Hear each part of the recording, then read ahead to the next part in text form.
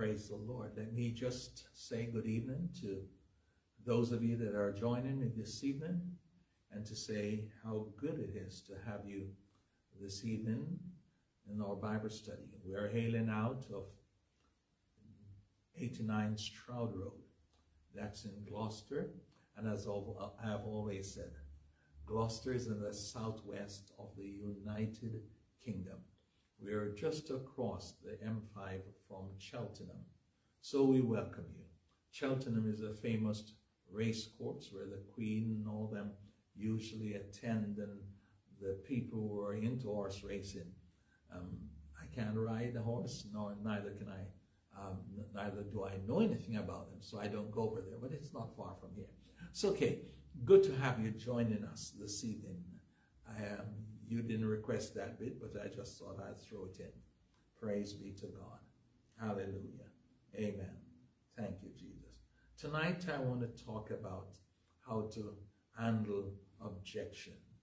How to handle objections. And so it's important because as Christians, when we go out there to meet people, we are talking to them, and somehow they're putting objections to us, how they feel, and when we talk to them about our faith, they're countering what we are saying. And it's great to know as a Christian what we should answer these people. We should know our Bibles. We should know everything. We should answer every question they are able to ask. And if we can't answer, we should also be willing to say to them, can we come back to you next week? Praise be to God. So how to handle objections. So the first point I'd like to take or start with tonight, you're talking to somebody about the resurrection of Jesus Christ. We have seen a plethora of death because of the pandemic, and some of us have known people who were very close to us. Some of them were quite close, and we've lost them. And when you're talking to people in the service or about the hope we have, it's easy for them to say, I don't believe in the resurrection. Do you, as a Christian, in the first place, believe in the resurrection? I remember when we were in Bible school, the principal was talking to us one day, and he said to us, we should reconcile ourselves with death before we even go out there and starting to preach at a funeral service. Do you believe in the resurrection? You remember when Bishop Jenkins, a few years ago, the Bishop of Durham, many years ago, he told on the radio and was interviewed on the BBC, TV, and other television programs. And he said, I don't believe in the resurrection of Jesus Christ. It's a load of conjuring tricks of bones and all of those things. And many people were stumbled because of what Bishop Jenkins, the Bishop of Durham, had to say. Some were calling for his resignation. Do you believe in Jesus' resurrection? Do you really believe it? Because 1 Corinthians chapter 15, this is what Paul said. And I think it's a beautiful, beautiful defense, apologetics of the gospel of Jesus Christ. He started off by saying, moreover, brethren, I declare unto you the gospel which I preached unto you, which also you have received, and which wherein ye stand, by which also we are saved, if you keep in memory what I preached unto you, unless you have believed in vain. In verse 3, he said, I delivered unto you first of all that which I received, how that Christ died for our sins, and according to the scriptures, and that he was bruised, and that he rose again. Check this out. He rose again the third day according to the scriptures, and that he was seen. Notice he was seen of Cephas and of the 12. After that, he was seen of about 500 brethren at one time, of whom the greater part unto this present they remain, but some are fallen asleep. In other words, some are dead. After that, he was seen of James, then of all the apostles. Last of all, he was seen of me also, as one born out of due time. Then he went on to say, glory to God. In verse 12, if Christ be preached that he rose from the dead, how say some of you that there is no resurrection of the dead? But if there is no resurrection of the dead, then Christ is not risen. And if Christ be not risen, then is our preaching vain, and your faith is also vain. Yea, he said, furthermore, we are found false witnesses of God, because we have testified of God that he raised up Christ, whom he raised not up, if so be that the dead rise not. For if the dead rise not, then is not Christ raised. And if Christ be not raised, your faith is vain. You are yet in your sins. And those people who have fallen asleep in Christ are perished. Then he went on to verse 19. If in this life only we have hope, we are like all men, most miserable. Do you believe in the Christ resurrection? Glory to God. How would you answer that? Any of you here tonight would want to answer? Do you believe in the resurrection of the believers? How sure are you? What is the ground of your belief? Any of you? Praise be to God. Anyone want to say? Praise be to God. Yes? Yeah, well, you know, I have the other evidence, the Holy Spirit. The evidence of the Holy Spirit? Yes. Okay, and if I ask you what does that mean, what would you say to me? I would say that if I found part of it to be true, there's no reason for me to doubt the rest. Okay, if you found part of it to be true, there is no reason. And I have the evidence of it. And you have the evidence. Okay, and your evidence is? I speak in a language that I have never learned. And you know, how did that happen? You know, having got filled with the Holy Spirit. Amen. You know, it's not possible for me to speak a language fluently that I have never learned. Okay, all right. Except it be given to me by God. Except it be given to you by God. Would you actually say that every Christian experienced some form of resurrection in their lives? I would say yes. Janet? Yeah. You're close by, Brother Jim. So if you take your mask off and go and say. Yes, I do. You have to speak up loud so that someone can hear you. Would you agree that every Christian experienced resurrection in some form? Yeah, because when you become a Christian, it's like your old life dies, you become a new person. So it's like you become a resurrected person. The real you comes out of you, if you know what I mean. Okay. If that's the right way. That's all right. Because the Bible says that you rise with a newness of life. So that life, that experience that you have of being changed by becoming a Christian, nobody can argue with that, because that's your own personal experience. So, you know, it's hard for somebody to doubt that you've had a true experience of being born again. Okay. All right. Thanks very much. All right. I appreciate that answer. In Ephesians chapter 2, verse 1, any of you remember that verse? You dead in trespasses and sins. You have to speak up a little louder, please. You who were dead in trespasses and sins. And you hath he quickened. Quickened, sorry. The word quicken, what does the word quicken mean? To make alive. Yeah. Make alive. Yeah. You hath he quickened. Who were what? Dead.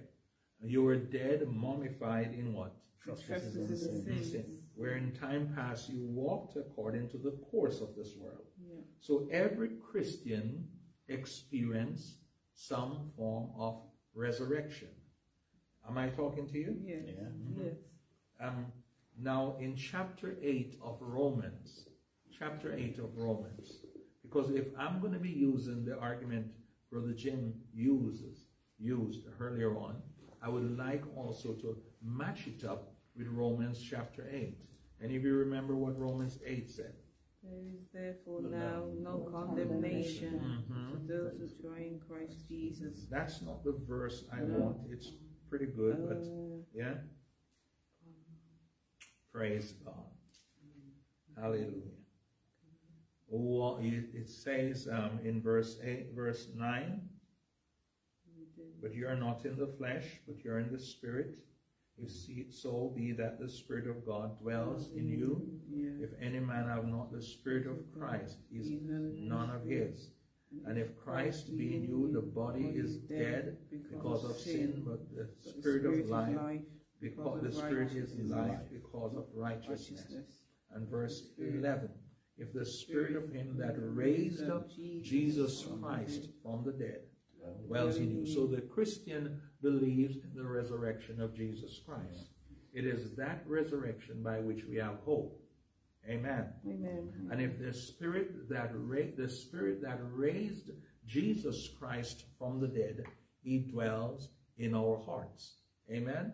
So David also, you remember that verse, that passage where he said, he brought me out of the miry clay.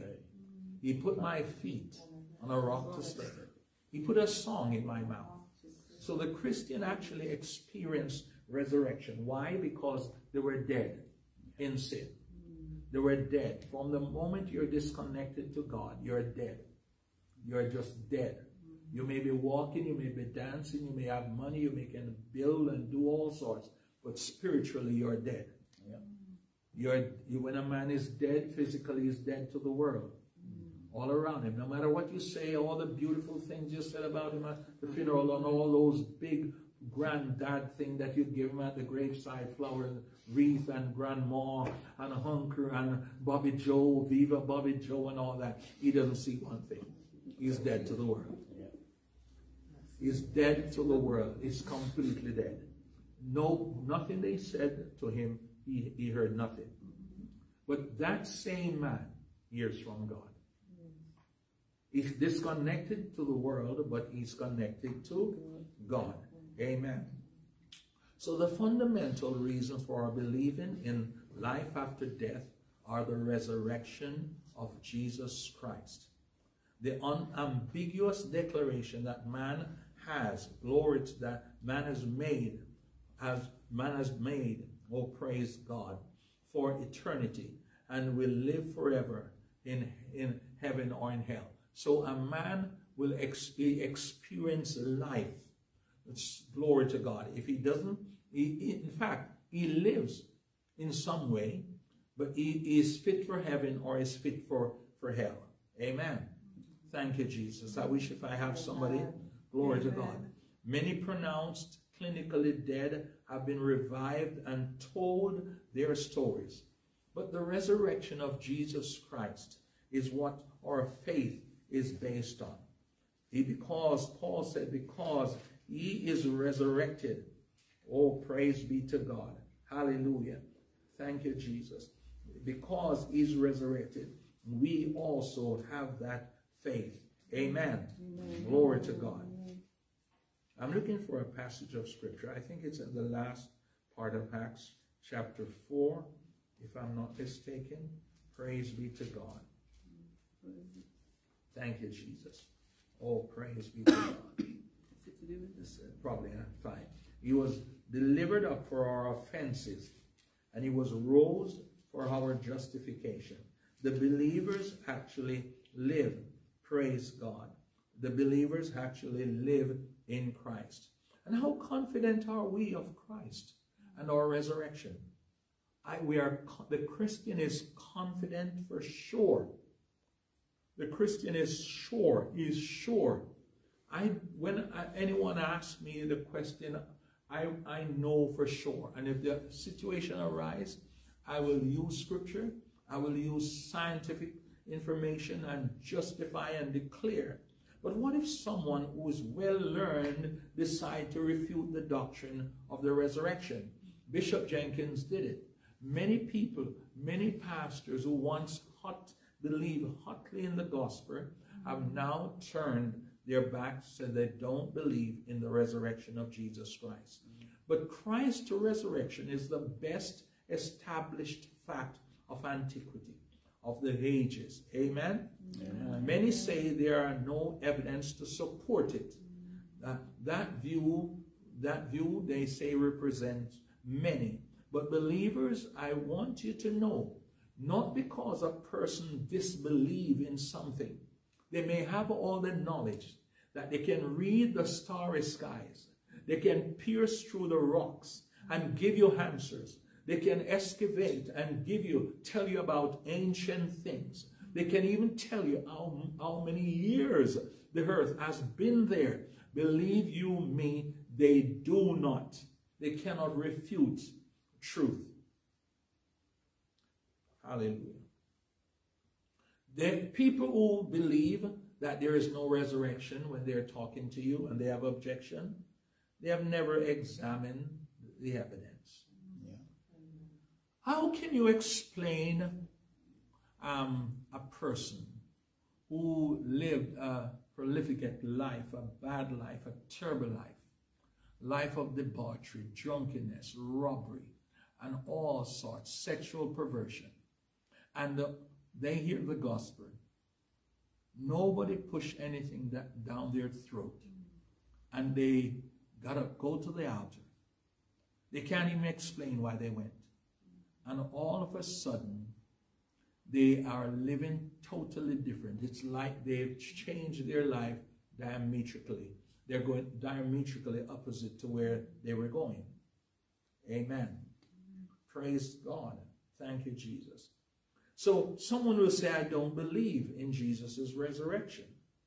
But both the enemies of the church have recognized that Jesus' resurrection, it's a part, integral part.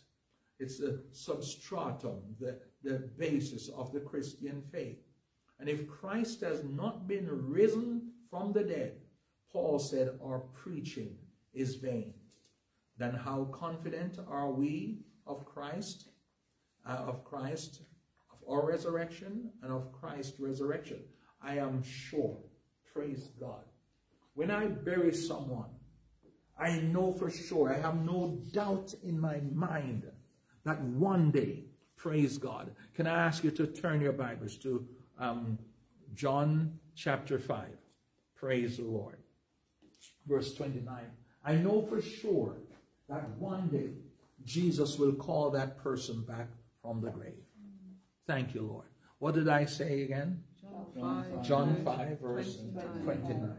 Praise God. Anyone find it? Yeah. Verse 29. Yeah. John 5, 29. Yeah. To read it. Yes, please. And shall come forth. Take the verse before that. Oh, right. Okay. Very 25. 25? Yeah. Okay. 25. Start from 25. Yeah. John 5, 25. Yeah. Verily, verily, I say unto you, the hour is coming, and now is, when the dead shall hear the voice of the Son of God, and they that hear shall live. Amen. For has the Father... Verily, verily, I say unto you, the hour is coming, and now is, when the dead shall hear the voice of the Son of God, and they that hear shall live. Verse 28. Marvel not at this, for the hour is coming, in the which all that are in the graves... Take your time. In the which what? All. Who? I mean, who? All that are in the graves shall hear his voice. All that are in the graves, plural, shall hear his voice. And what shall happen? And shall come forth they that have done good unto the resurrection of life, and they that have done evil unto the resurrection of damnation. Okay, thank you very much. Notice, they shall come forth. All of them shall come forth. Now, when I'm talking to a person, I want to show them that not because you don't believe in something, that does not mitigate or change, alter what you disbelieve. You're probably speaking, I said, is it possible? You don't want to insult a person. You want to ask, is it possible that you are speaking out of ignorance? Is it possible that you're speaking out of ignorance? Before you met me, I existed. I existed. Thousands of other people met me, but you have never. And you could argue that no, there is no such person. But when you meet up with me, or I meet up with you, I cannot argue against it. So can the person be arguing out of ignorance? What did Jesus and the Bible say about his resurrection?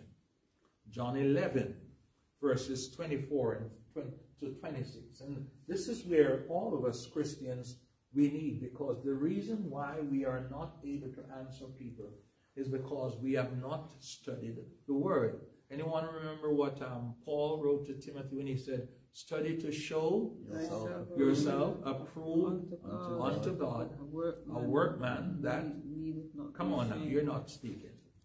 A workman that needeth not to be ashamed. Amen. Rightly dividing the word. Martha and Mary. Remember, Martha went to see Jesus, and the reason why she went was because he had not turned up at her brother's sickness and death. Martha was anxious, and rightly so, because Martha just dealt with life on earth. Jesus was not bothered, because the Bible said, have you not read? The Sadducees did not believe in the resurrection, but the Pharisees did. And when the Sadducees put the question to Jesus, there were seven brothers. The first brother, the older one, married this woman, and he died. The second one married the woman, and he died. The third one, and subsequently all of them married the woman, and they all died. What a strong woman that was. And praise be to God. Hallelujah. Praise God. Amen. Hallelujah. Bless that woman's soul. Praise be to God. They all died. And the Sadducees tried to catch up Jesus and said, in the resurrection, which one of them is going to have her? Jesus said to her, you do here because you don't know the scripture. You need partnership and all of that here on earth. In there, the angels neither live, they don't die. So they don't need resurrection. There will be no, the basis on which we live in glory will be totally different. Yeah. And he said, have you not read that God is God of Abraham, Isaac, and Jacob? He's not the God of the dead. No, he's the God of the living. No man died to God. Yeah. You cannot die. If you have a glass of water and you have a lot of particles in it, if the water dries out, the particles sometimes catch on the wall of the glass. The reason is it's out, the environment is dried out, changed, altered. But if you put water back in, that those particles begin to come alive again. The problem is when life comes out of us, we are in a different situation. You understand me? We are not operating, reacting, or responding to the environment in which life usually responds. So Jesus was approached by Martha, and the first thing she said, Jesus, if you had been here, my brother would not have died. Believers, we have to die sometime. Lazarus came back with his grave clothes, and Jesus said, loose him and let him go.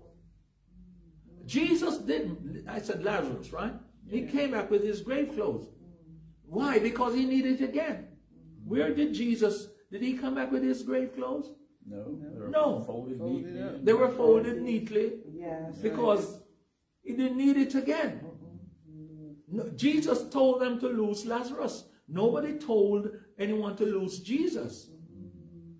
Come on. So Jesus said to Mary, to Martha, Mary, Martha, I am the resurrection and the life.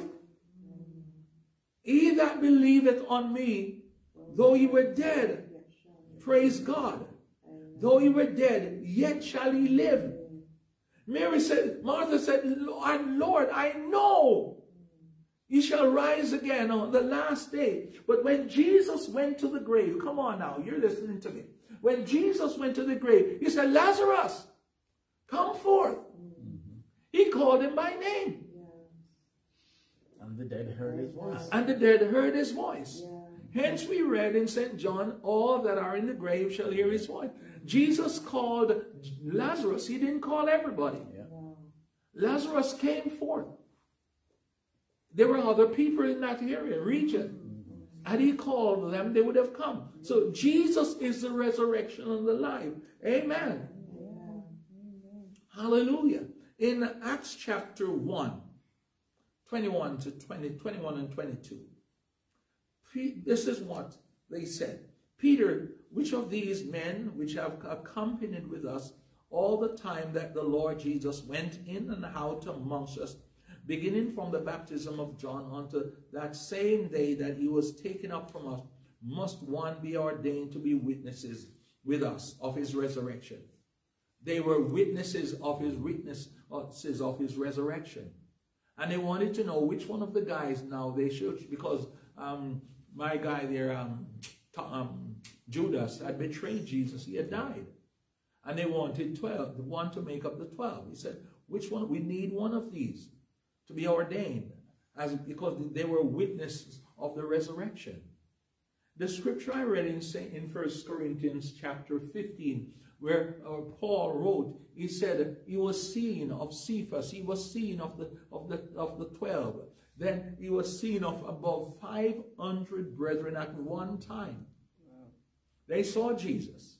Amen. So I'm not bothered because a little person come and tell me who's going to die anyway. They may know science, but they don't know anything about theology. Do we really believe in the resurrection?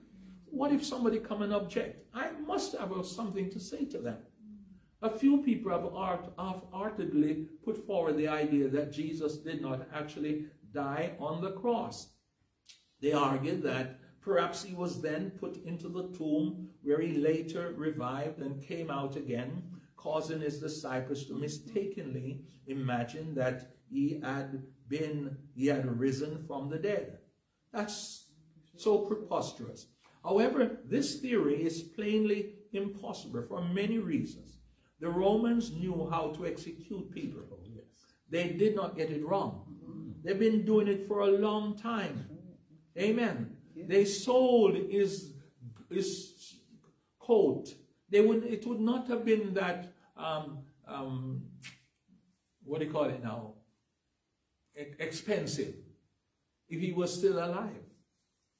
Glory to God. Marilyn Monroe dress can fetch £1 million. Princess Diana coat can fetch £1 million. It doesn't worth it. But because she's dead. And a few years from now, somebody will pay an extra $1 million for it.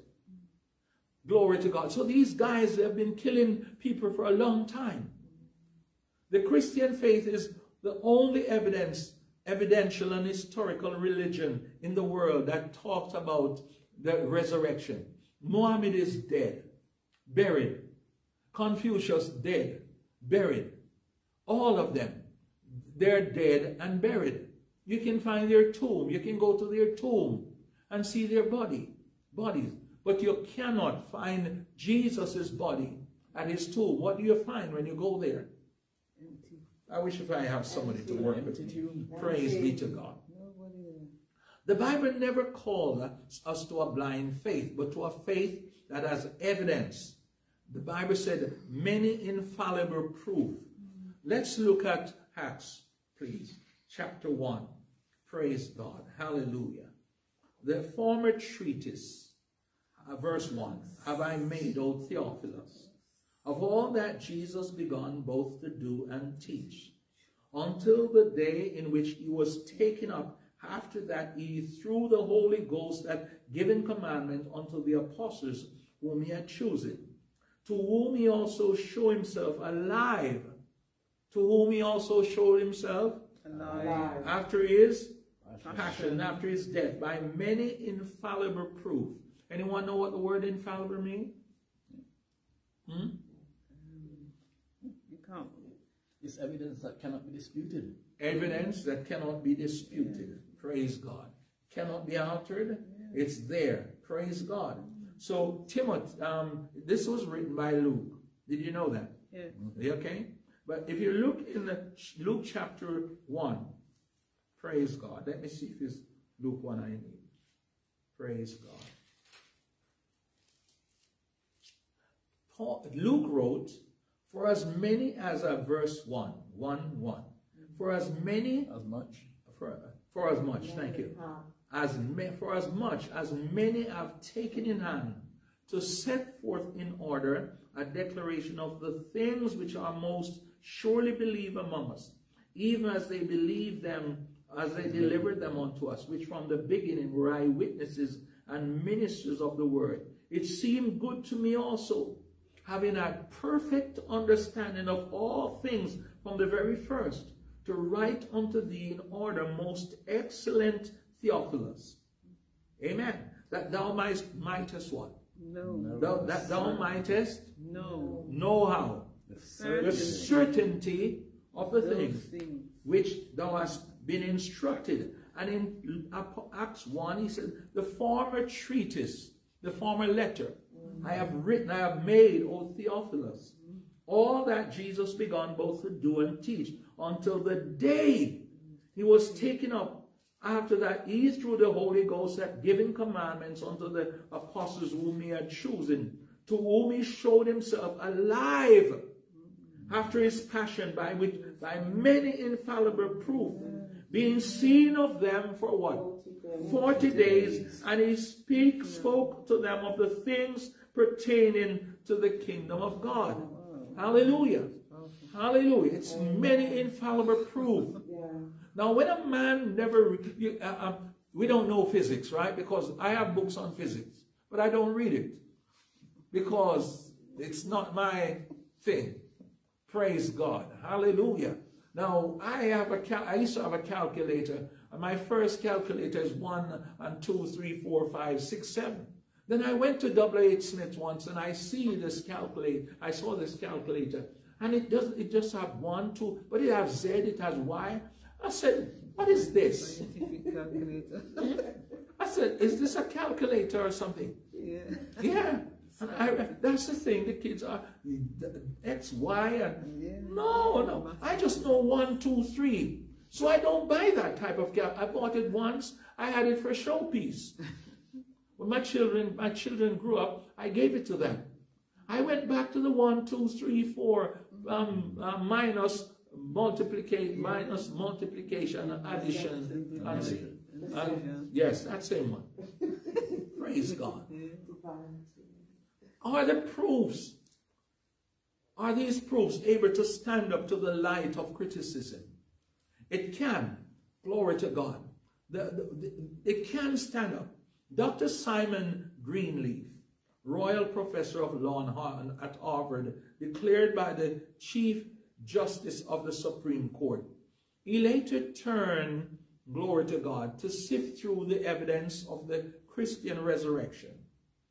And after examining each thread of evidence, read the Christ's resurrection, he said that in any biased courtroom in the world, if the evidence for Christ's resurrection were presented, it would be adjudged to be an absolute historical fact. I want to read that again. After examining such a learned man, after examining each thread of evidence, read the resurrection, Christ's resurrection, he said that in any biased courtroom in the world, if the evidence, the person is biased, even if they're biased, the evidence of Christ's resurrection were presented, it would be adjudged to be an absolutely historical fact. In a court of law, believers, a person don't necessarily get off, even if they have 12 jury, because they are not guilty, because they are not guilty. They can be guilty and still get off. Yeah. It's the ability of the barrister, the defense barrister, to present an argument. And when some barrister speak, their mouth sweet like it flows like hot knife cutting butter. that you have to believe them because they're coming with facts. If Christ did not rise from the dead, Christianity would be an interesting museum, said someone. The Christian martyrs who went to the lion's den singing, and the the contemporaries who lived and give their lives in Ecuador. You remember the book Through Gates of Splendor? Native Saints, Jim Elliot and all of them. Jim Elliot was the one who said, a man is no fool when he give that which he cannot keep, that he may gain that which he cannot lose. Those who lived and gave their lives in Ecuador, etc., would have been highly deluded. They weren't deluded. They were educated men. If Christ did not rise from the dead, Christianity would be an interesting museum. Glory to God. Frank Morrison, 1937, decided to do the world a favor to expose the fraud of Jesus' resurrection and the Bible and superstition of the resurrection. He felt that the Bible did not meet the stiff criteria in a court of law. His book, Who Moved the Stone? A remarkable thing happened whilst doing his research. It wasn't as easy as he thought. The first chapter of his book, the book that refused to be written, he said, the resurrection is worldwide in scope. The resurrection is worldwide in scope. Paul Little, in his book, Evidence That Demands a Verdict, I quote it many times, and I remember speaking to a rich man. I think he was Jewish, and he saw me buying my stationery, and in St. Paul's we don't buy stationery. Janet, he asked me one day after I came back every like Easter and December, and I buy stationery for the guys in Yugoslavia, Spain, and myself. And he asked me, what was I doing with it? And that man started to question me because I told him I go to a school. I said, what are you studying? I said, theology. And he started to talk to me about Darwin and all of that. And the man argued and told me all sorts of things. And I quoted Paul Little book. I said, sir, I've just read this. Oh, praise God. I sounded so intelligent that day. Glory to God. Oh my God, even now I'm looking back, I sounded so intelligent that day. I said to him, sir, if I come to you with a egg on my ears and on my toe, and I'm shouting, hallelujah, it's wonderful, you must say I'm an idiot. The problem is if you see another guy with the same egg on his ears and on his toe, and he's shouting hallelujah, it's wonderful, it's sweet, you have to ask the question, have they met? If they have not met and they have not collaborated, whilst you thought the first one was an idiot, you get a second idiot, but there's a problem. The second idiot and the first idiot have never met. What if you find another one in Germany? And you find the same head on his ears and on his toes, and he's shouting, hallelujah, glory to God, it's sweet. You said, oh my God, some crackpot is there in the world. But if you go to Spain and you find another, 20, Madrid, Barcelona, and all them places, and you find another, you have to ask the question, if they have not met, if they have not collaborated, you have a problem. Not them. You have a problem, not them. They have an experience that you lack. That's a problem. And you have to find out. If they have not met and they have not collaborated, what is the object of their faith? And if the object of their faith must be the same. When you look in Russia, people would give their lives for a Bible. I remember when the guy who is now overseer of Ethiopia, Church of God, Harvest Church of God in Ethiopia. I remember when he went to Germany, to Russia, he came back. He said when they saw him with the whole Bible, they were touching the Bible and they were crying. Wow. Living high water. Not crocodile tears. They were bawling because the guy had a whole Bible, Matthew to Revelation. People were taking Bible and turning and twisting them up like rope. And everybody get a leaf and doing it.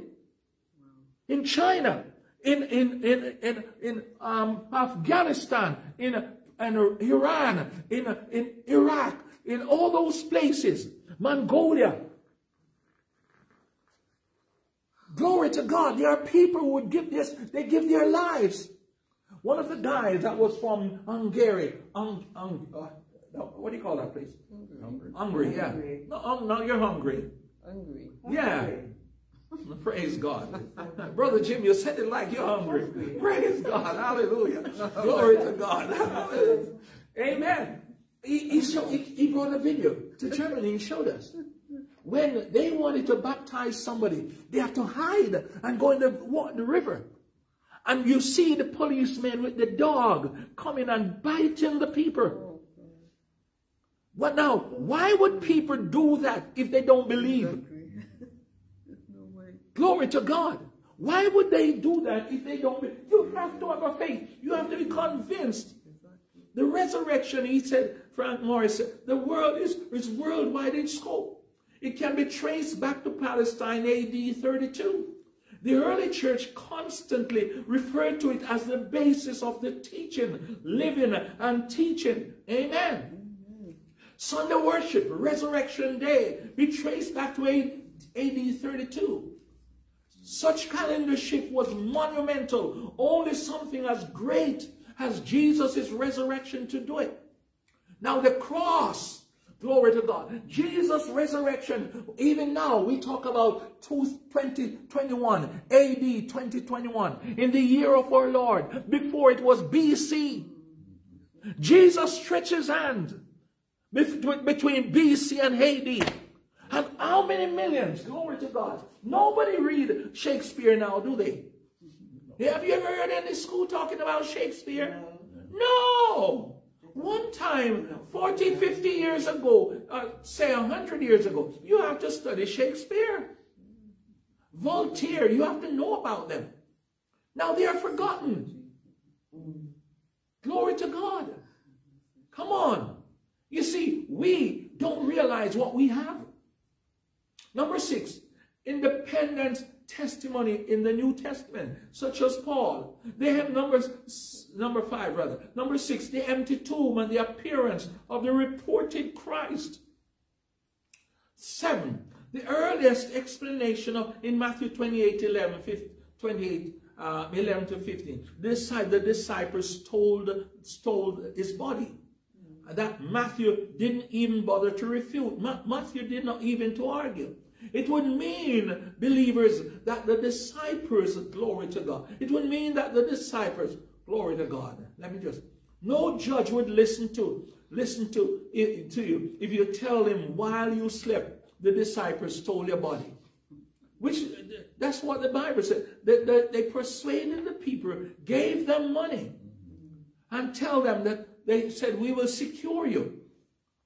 Because if you were put in charge of anyone to watch over them, and the prisoner get away, you would die. You would die. That's why when Paul was in the prison in Philippi, and the jailer, when the earthquake, the jailer was about to kill himself. And Paul said, do yourself no harm, we are all here. When Peter was put in jail and they couldn't find him, they couldn't find him. They killed the people who were put in charge of him. Come on. Now, no judge would listen to you if you tell him while the disciples slept. While he slept, the disciples told the prisoner, the guard slept. The disciples stole his body. It would mean that the disciples were perpetrators of a deliberate lie which was responsible for the ultimate death of many believers. We don't believe Jesus' resurrection because somebody tells us so. There are millions of people who believe in God, believe in the Bible, but they are not Christians. A Christian person is one who have met with Jesus Christ for themselves. A Christian is not a person who believes the Bible. James asked, dost thou believe in God? He said, you do well. But the devil also believe and tremble. That's why you can cast out a demon. Oh, praise be to God. You can only cast a demon out in the name of Jesus. The devil believe and tremble. A devil see you and you start worshiping. If you start to worship in a church, glory to God. If you start worship, no matter how bad a devil is, and he lie down there dormant, he's not saying anything, watching. When the presence of God hits him, Yes. Right. he cry out. Yes. Those of you who are watching, I'm not trying to frighten you. It would mean that there would be, the disciples would have been perpetrators of a deliberate lie, which was responsible for the ultimate death of many believers. Each of them faced martyrdom and torture for their beliefs. The same disciples that they are saying lie. Peter was crucified upside down. Paul's neck, it was chopped off. Glory to God. Is it Bartholomew? One of them was in Africa. John the Revelator. John was put on the Isle of Patmos for the gospel of Jesus Christ. Praise be to God. Put in oil, burn in oil. Now, why would a person, if I believe a lie and I'm going to the gallows? No, sir. I would say, no, I was only joking. It was, I was just joining them. In Acts 4, they whipped Peter and John as they tried to persuade their silence.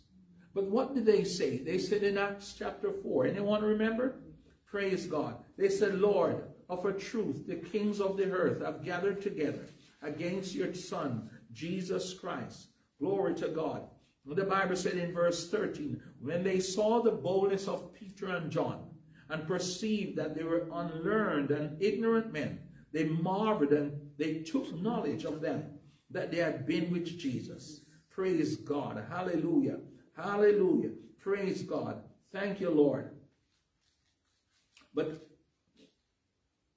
when they, verse 24, after they let them go in verse 23, they went to their own company and reported all that the chief priests and elders had said unto them.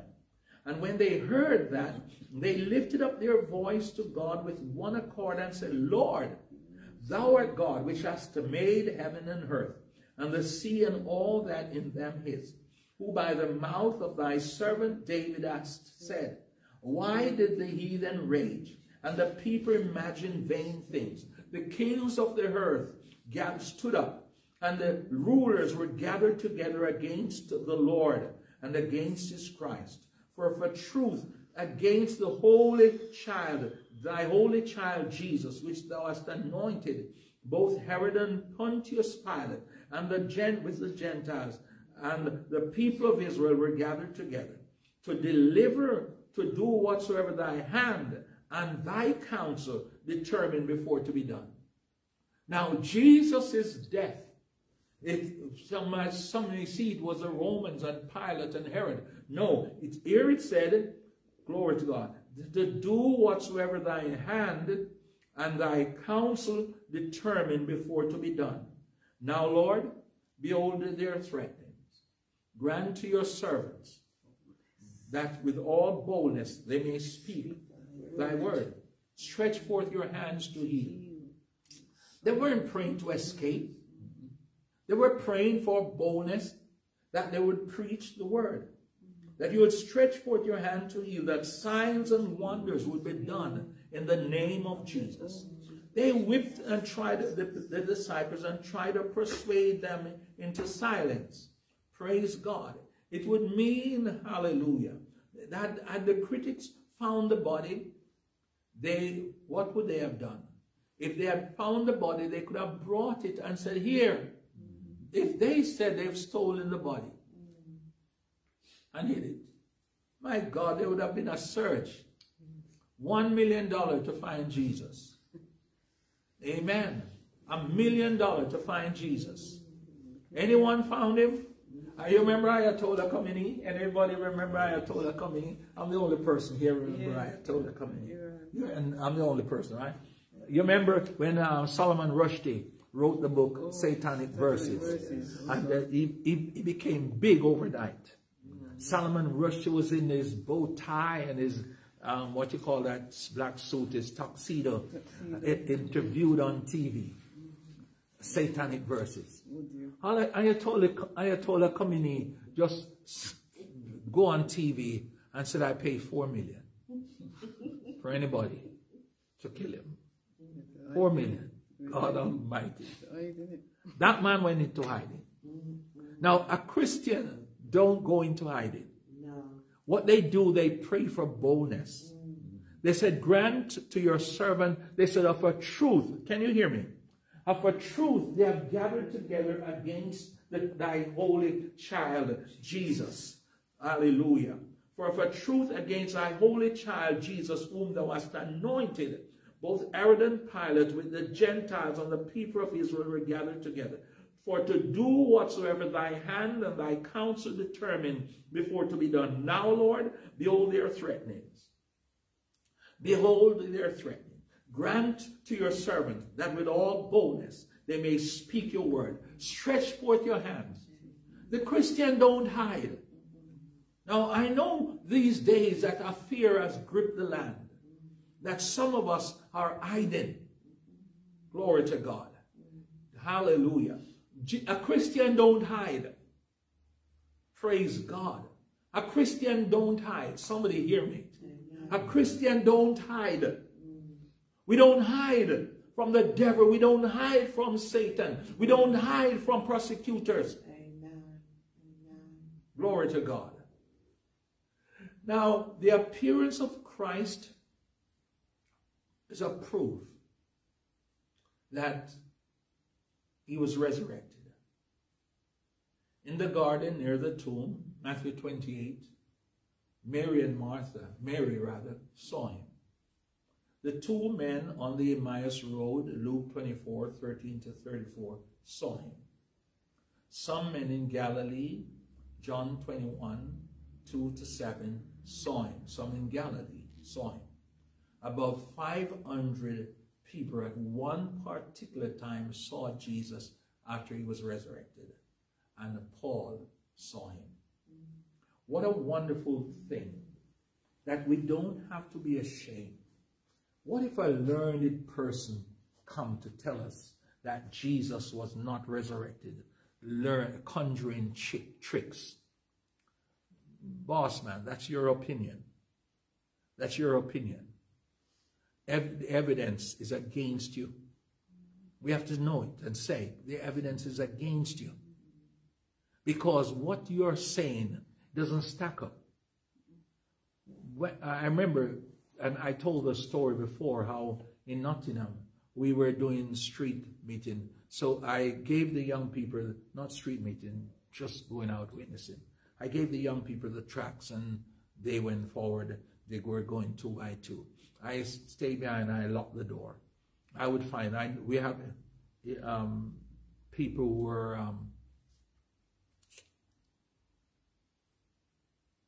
big enough to be with a child. You understand? I'm looking for a word. Mature to stay with a child. And so I stayed behind to lock the door. I went back for something. And I saw this man coming up on the road. And said, "Sir, would you like a track? Would you like a track?" The man said, "No." I said, "Sir, that's the best thing somebody has ever given to you." I said, "That's the best thing. You mean to tell me you rejected the track?" He said he don't believe in them things. I said, "How comes?" He's a scientist. And he was telling me he was from New Zealand or Australia, one of them. He's doing research here in one of the universities in Nottingham. When I said to him, "Sir, you deal with evidence. Science is about facts, right?" He said, "Yes. And science don't deal with anything that is not fact." Yeah, he said, "Yes."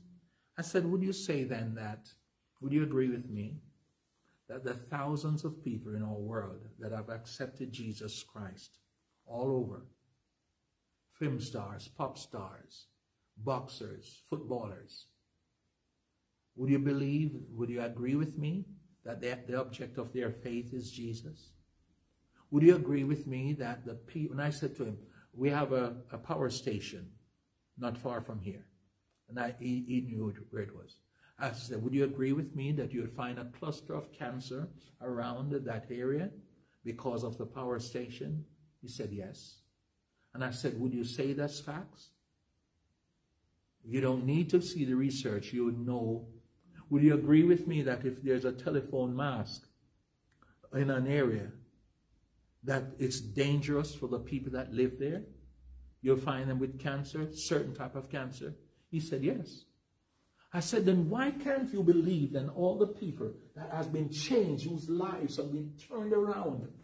It's facts, it's facts. You cannot argue against it. Oh, glory to God. That man didn't want to talk to me anymore. He said he was going to meet his friends, the group of scientists at the pub. I said, can I come? No. I said, so I started to walk with him, and he was becoming incensed. I said, I'll come with you, man. You know, I'd like to meet your friends, talk with you. And he said no, and he was adamant. He did not want me there. I said, remember, we all deal with facts. You're a scientist. You don't run from facts. My God, and that night was me and him. And I walked him to the pub door. And I didn't bid him farewell, I just bid him goodbye. Praise be to God. I bid him goodbye. Thank you, Jesus. Believers, what we believe is it can stand. That's why we don't need. Our doubt is a problem. We doubt ourselves, but not God. God's ability, praise God, is so powerful. God's ability is so powerful. Amen. We believe in God. We believe in the resurrection. Praise God. And that I want, you see, a lot of Christians, the disciples are people who are trained. Jesus trained disciples. Did you hear what I said? Mm-hmm. Jesus trained disciples. Christians need to be trained. Christians need to be trained. When we left and went to Bible school, I had to give up my job. I gave up my job. I would want to buy a house. I would have wanted to. Those days, houses were cheap, Brother Jim. The same when you buy a car, almost you pay for a car. You could get a good car. You could get a house if you were sensible. You know, you could buy a 4-bedroom house for under £1,000 at the time. I paid £600 for my first car, souped up, Austin Cooper, twin Weber, straight through exhaust, gear change, dial. You look all over the dashboard, it's like a panorama of gadgets. And I could have bought the house, the house I lived in is 4 floors. I could have rented it out had I known, and somebody advised me, and rent room because the landlord rents room on the ground floor. You know, somebody else have a flat up top of the flat. And I could have rented it and they pay for my car. I gave up my job. I gave up all of that opportunity and prospect. I went because souls was my currency. Glory to God. Amen. I want to be trained. I want to be able to reach somebody, because I think it's the best thing. You have to be equipped. You cannot. You have to be equipped to fly an airplane. You have to do so many licenses before you can fly a helicopter on your own. Yeah, you have to be. And even now, if you drive a car, if you pass your test, you cannot sit with another learner driver. You have to be a certain time. Am I talking? Yeah. If it's not true, please don't write in or say anything. Yeah. Glory to God. You have to know. You have to have experience. Yeah. You have to be driving for a certain amount of time, because that's how things are. Now, why shouldn't the Christians train? And that's why God has never called us to be Christians. He called us to be disciples. Yeah. And he didn't send us to make Christians. He sent us to make disciples. And disciples are people who are trained. Ladies and gentlemen, brothers and sisters, my fellow men, I want to say to you, it's important. There's no cheap way of being trained. The people in the Soviet Union, in China, in Russia, in Angola, Iran, Afghanistan, they would die for an opportunity like this. Glory to God. We don't put the teaching and the television together. And I'm not saying if you don't do it, don't say that I'm troubling you. There are people who do it. We are here to learn. We are here because we're in our mission is a serious one. To fly a plane, it's a serious thing. You have to learn how to handle situations. Wind. You have to learn how to land a plane when the wind, adverse wind. You have to learn how to do that. They practice it with an assimilator. They put the plane on a rigorous test. Powerful wind hit it to see if it would crack. We need to be trained. You're denying yourself. Wherever you are, find a church that disciple you and go to the training. You want to be a soul winner. Study to show yourself approved. Let's stand together. Hallelujah. Unto God. Not unto man. Study to show yourself approved. Not unto man, but unto God. A workman that needeth not to be ashamed. Rightly divided the word of truth. I've come a long way. And it's because I've learned to discipline myself. Most morning, 5 o'clock. I don't promise anybody that any other part of the day I will read the Bible. But most morning, 5 o'clock, I'm reading this book. When I go downstairs, it's everything I read, it mostly has to do with the Bible. But to sit down and read my Bible, it's a discipline. As soon as I finish from Matthew to Genesis to Revelation, I start again. It's a discipline. Amen. So, Father, we want to thank you tonight for the Holy Spirit that you have given to us. We thank you for the resurrection of Jesus Christ, the most powerful thing, glory to God, happened on earth. That death could not hold Jesus Christ. The grave could not hold him. That David wrote, I foresaw the Lord always before me. He was at my right hand, that I should not be moved. He shall not suffer his Holy One to see corruption. The grave could not hold him. Death could not hold him. The cross.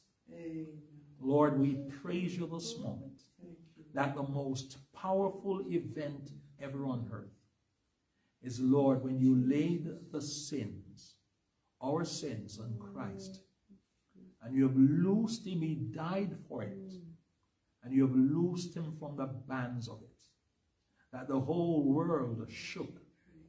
Praise God. Darkness covered the land. Lord, the sixth hour, Jesus cried. And we praise you, oh God. Some thought it was thunder. Hallelujah. The sun turned off its light. Glory to God. The earth went into convulsion because of the resurrection of Jesus Christ. We praise you. Glory to God. Hallelujah. That the call of his voice caused Mary to turn, who saw him before and did not recognize him. When she heard his voice to say, Rabboni, glory to God. Father, cause us to shout, Rabboni, Rabboni, to come to learn from you. Father, to study, to show ourselves approved unto you. Amen. Not unto the pastor, not unto the bishop, not unto the teacher, but a workman knows how to rightly divide the word. Thank you for those that are here. Thank you for those that are listening out there. Thank you for those who would be picking up this thing a few days after, whether it's on Facebook or on YouTube. Lord, I thank you and I bless you right now. I give you the praise. In Jesus' name, amen. Amen. Amen. Praise the Lord. Amen. Praise God. Anyone feel led to pray?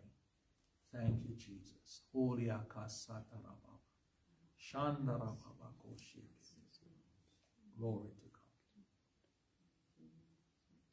Praise God. Thank you, Jesus. Praise God. Praise God. The Lord bless you. The Lord keep you. The Lord cause his face to shine upon you, and the Lord give you peace now until Jesus comes. Great having you tonight. You're in the area and you want to join us? We are GL2, Golf Lima 2. No, that's somebody else's address. GL1, Golf Lima 1. 5, A for Alpha or Apple, and H for Hotel. GL1 5AH. That's the address of the church, and it's 89 Stroud Road. Okay, God bless you. Great having you, Jen.